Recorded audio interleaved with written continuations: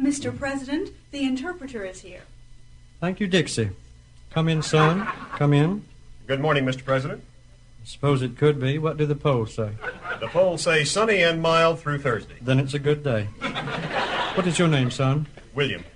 Then you won't mind if I call you Billy Bob. Not at all, Mr. President. I think the State Department must have briefed you on the important mission that we have here this morning. Yes, sir, I am to act as an interpreter. That's right. For a highly important private conference. That's right. Between two of the world's greatest leaders. That's half right. Now listen, this is a crucial meeting.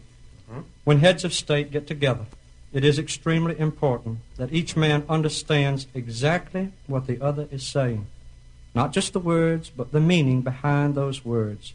You must relay to me his mood, his intention, every little nuance, so that I may detect the real, deep meaning of his every expression.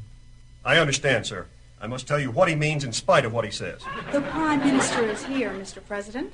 Thank you, Crystal. Now, Billy Bob, follow him closely, Billy Bob. Don't let me be misled by this man's foreign language. Good morning, Mr. Prime Minister. How are you all? The missus says she hopes your kin are all okie-dokie. Sir, the President says greetings and that his wife extends cordial best wishes for good health to your family. I see. Well, good. Tell your President that all is jolly well in Fortress Britannia, and that Mimon says cheers, and Her Majesty expresses her most heartfelt salutations.